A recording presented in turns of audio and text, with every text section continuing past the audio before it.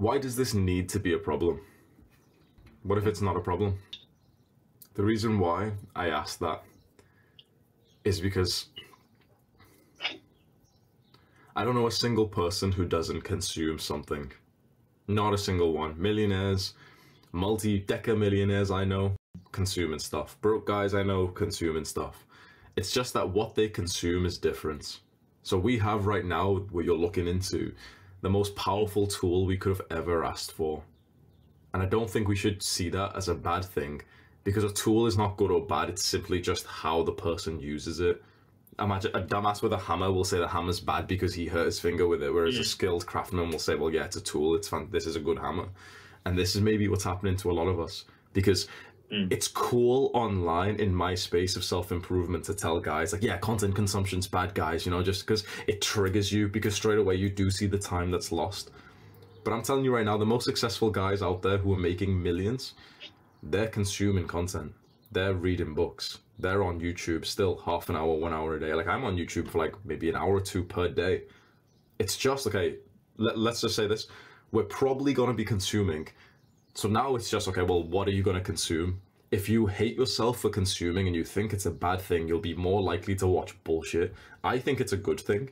And so when I thought it was a good thing, and I psychologically told myself that I can actually do it as much as I want and enjoy from it, but that I want to make it more valuable, suddenly I start to actually seek out the more valuable content, the longer form content, the unedited stuff, the podcasts, like the First Man videos and podcasts of people that I really like, who I look up to.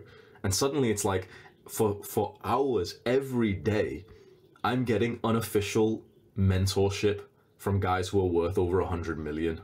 From guys who are far ahead of me.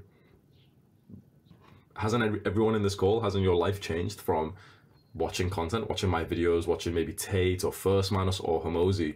How did you learn anything if not from just consuming the content there? That's why I ask you, is it actually a bad thing that you spent half an hour learning? Maybe not.